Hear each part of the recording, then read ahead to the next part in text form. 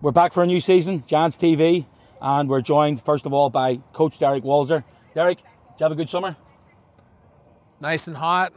Happy to be back, but honestly, I needed some R&R mentally, physically, but I'm looking forward to coming out this year with a bang.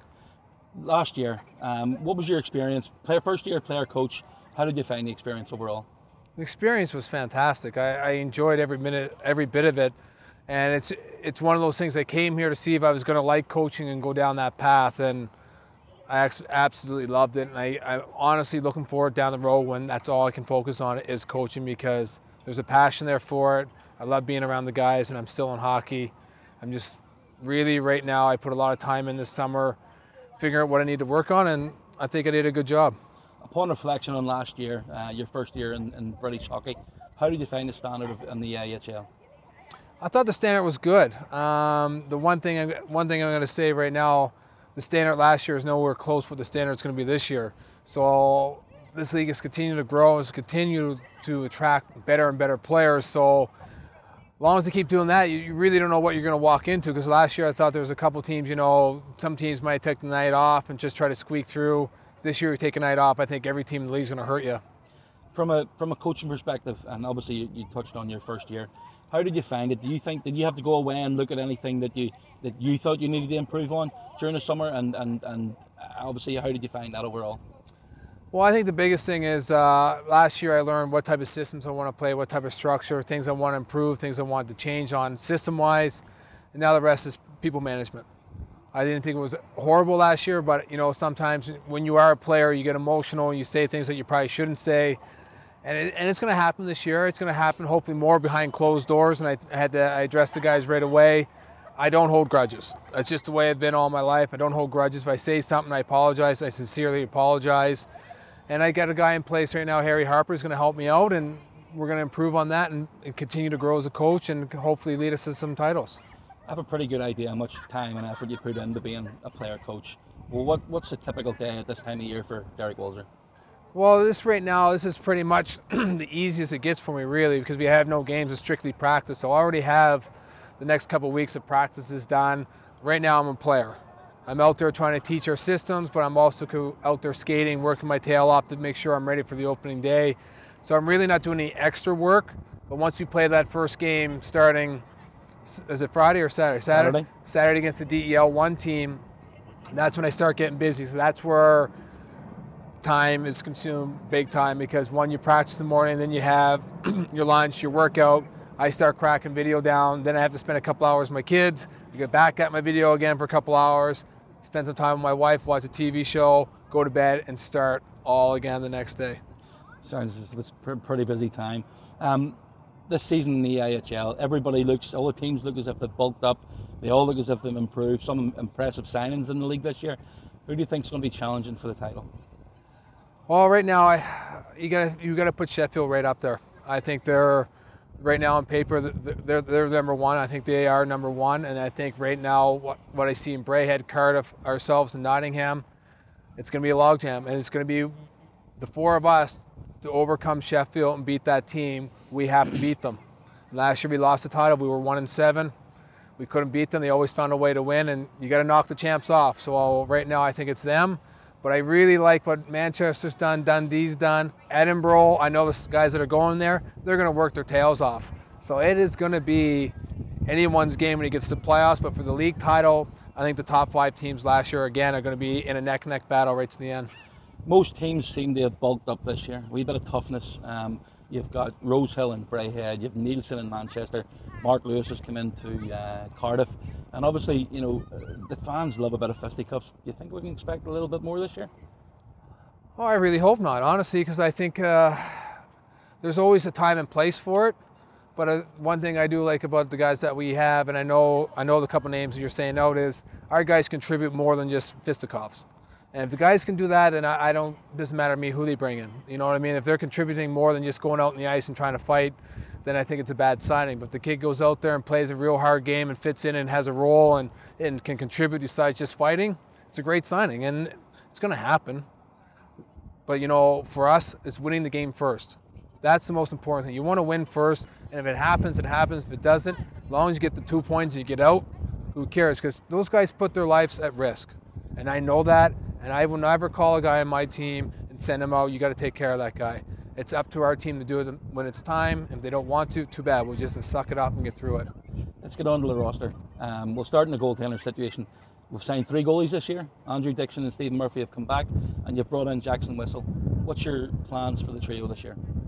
Well, I think it's one of those weird situations that when you only run one goalie, and if Murph got hurt last year, we were in trouble.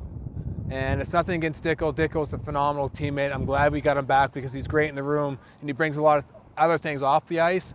But we lose Murph for a while, and he's getting older. There's injuries. There's things going on, back-to-back nights, travel.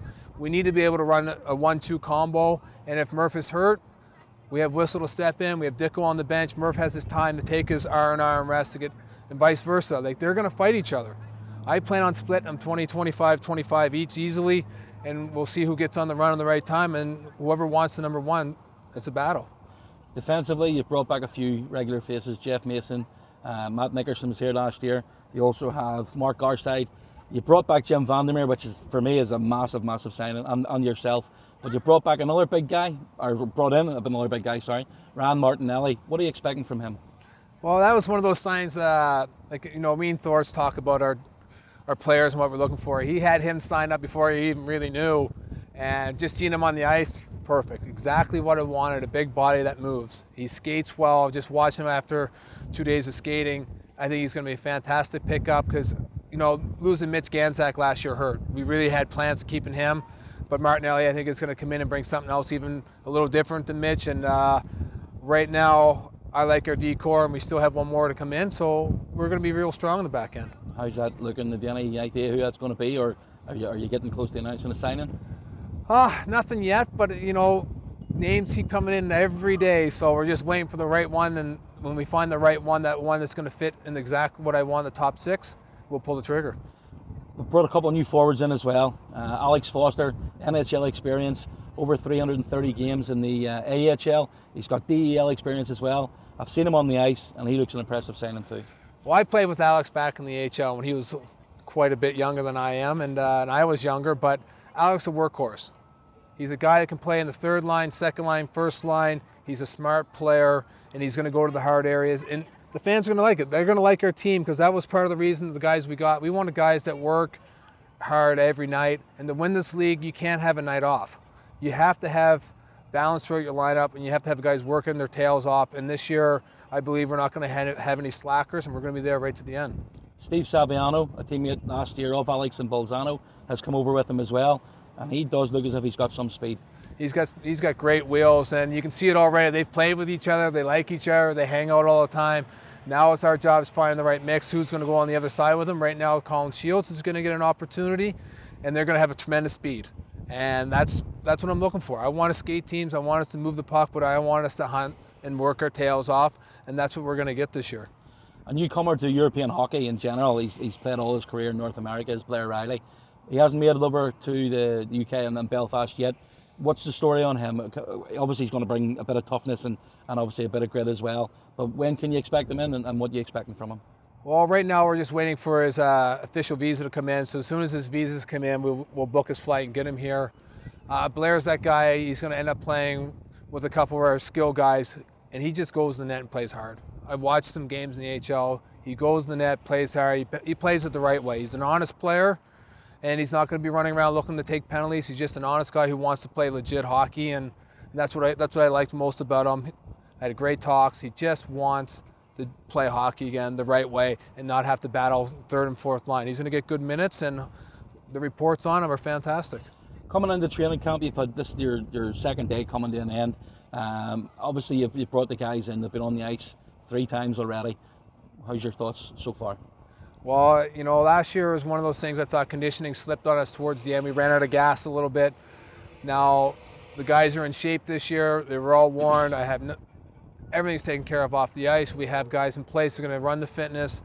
And if we stay the way we are right now and we get through the whole year keeping our numbers where they are, we're going to be fantastic. And we're going to be, I think, again, a team that's going to work their tails off every night.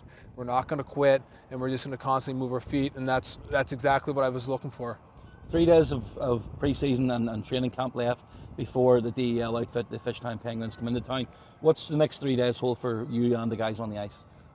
Well, you know, we have another tough one tomorrow. Then we get into some special team stuff. And then we're gonna have we're gonna tone it back a little bit. We'll still be on the ice for a little bit, but I believe in weight training. We got to keep the weights at it. You don't work all summer to slack off and not get to the gym. But when we hit the team in DEL, I expect us to compete. I expect them to be real good hockey games, and I want to win.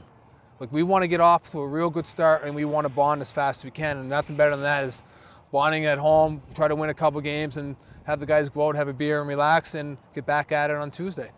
After this weekend, you've got another week of training, and then we've got a home and away series against Braehead. What can you expect from, obviously, the 10 days training, building up to obviously the first game against Fife on the 3rd of September? You know, those 2 games concern me because, you know, Braehead's going to be a real good team. You obviously don't want to go in there and get slacked, or you don't want to get beat. You want to win, but they are exhibition. I want to make sure we're getting through those healthy. I hope they're good, clean hockey games. No, for either side, no one gets hurt. And then we worry about Fife, because Fife's the first game that counts for us. We want to make sure we're healthy and 100% there. And you know, I think it's going to be good hockey. I just hope it's good, clean hockey, and both teams escape without any injuries. But I don't know. You look at the rosters. I think both teams are going to battle it out pretty hard, though, just because the way they're set up and how our team's set up.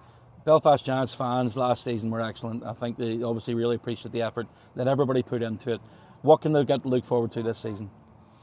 I think they're gonna see in general, a better league in general. But from us, honestly, I think I've put a roster together with a little bit more of my taste, where we're going to work hard, and hard work pays off, and eventually it's going to come together. And right now, with the pace we're playing, we're going to play a fast pace.